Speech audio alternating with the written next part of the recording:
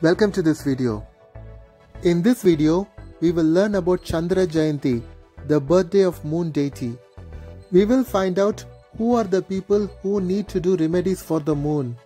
Finally, we will learn about the moon mantras and the moon remedies which can be used on Chandra Jayanthi. So, please watch the full video. If you are not subscribed to the channel yet, please subscribe to the channel by pressing the subscribe button and the bell button below.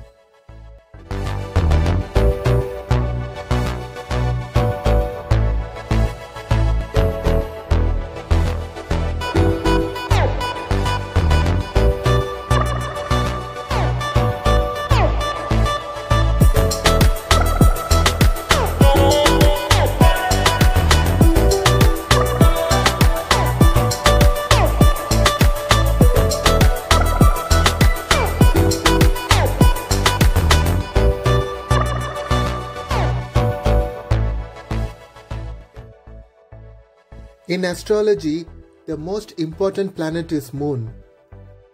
That's because moon represents the human mind. In any birth chart, the moon's position determines the person's character. Whenever a person is born, his or her character is determined by the zodiac sign and the constellation of the moon in which it's passing through.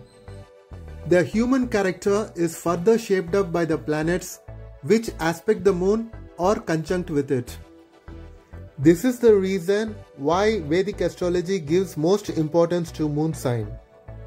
If your moon in your birth chart is very strong, you will feel happy and relaxed even though you may be plagued by many problems.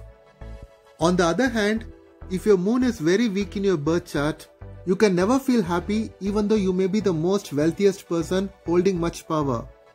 So, the moon's position in your birth chart will determine whether you are capable of feeling happy with whatever you got. So, if you feel unhappy or depressed, you definitely need to do remedy for the moon. If the moon in your birth chart is afflicted, you have to do remedy for the moon. If the moon in your birth chart is placed in bad houses like 6th house, 8th house and 12th house, then you have to do remedy for the moon. If the moon in your birth chart is in waning phase, then your moon becomes a natural malefic and you have to do remedy. If the moon in your birth chart is in growing phase and becomes a lot of Kendra houses like 4th house, 7th house and 10th house, then you have to do remedy because moon gets Kendradipati dosh. If the moon in your birth chart is a lot of 3rd house, 6th house or 11th house from moon sign or ascendant, then the effect of moon will be unfavorable. For people born in Scorpio moon sign and Scorpio ascendant, the effect of moon will be unfavorable. This means that those people whose moon signs or ascendants fall in Taurus, Virgo, Scorpio and Aquarius should definitely do remedies for the moon. If you want to do remedy for the moon, the best day will be on Chandra Jayanthi, the birthday of moon deity. Now, there are two different versions about the birthday of moon deity. In South India, it is widely believed that moon was born on Kritika Nakshatra of solar month of Scorpio. At the same time, there is another belief that moon was born on Shukla Paksha Ashtami in solar month of Scorpio. So, you can choose whichever day you like as per your belief system. From my own experience, I found that the best remedy for any planet is to pray to the controlling deity and the super controlling deity, meaning Devata and Adi Devata of any planet. According to the Vedas, the controlling deity of moon is Varuna and the super controlling deity is goddess Parvati. Most of you will be knowing that it was Lord Shiva who saved moon from many curses. So, the most effective remedy for moon is to visit Shiva temples on every Monday and pray to Lord Shiva and goddess Parvati.